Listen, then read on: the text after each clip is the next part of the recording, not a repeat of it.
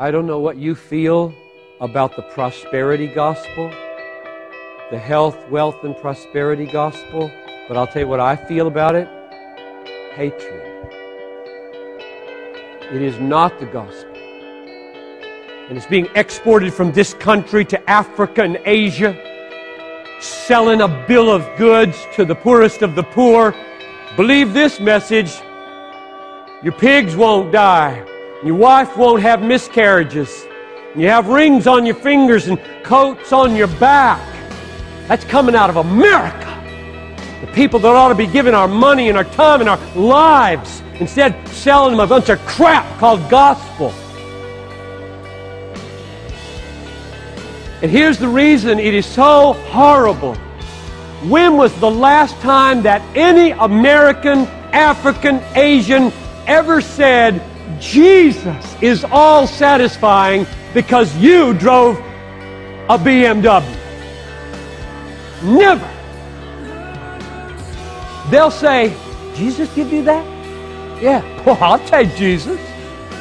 That's idolatry. That's not the gospel. That's elevating gifts above giver.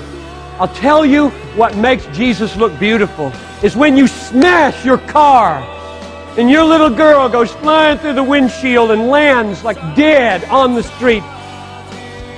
And you say, through the deepest possible pain, God is enough. God is enough. He is good. He will take care of us. He will satisfy us. He will get us through this. He is our treasure. Whom have I in heaven but you? And on earth there's nothing that I desire besides you. My flesh and my heart, my little girl may fail, but you are the strength of my heart and my portion forever. That makes God look glorious. As God, not as giver of cars or safety or health. Oh, how I pray that America would be purged of the health, wealth, and prosperity gospel, and that the Christian church would be marked by suffering for Christ.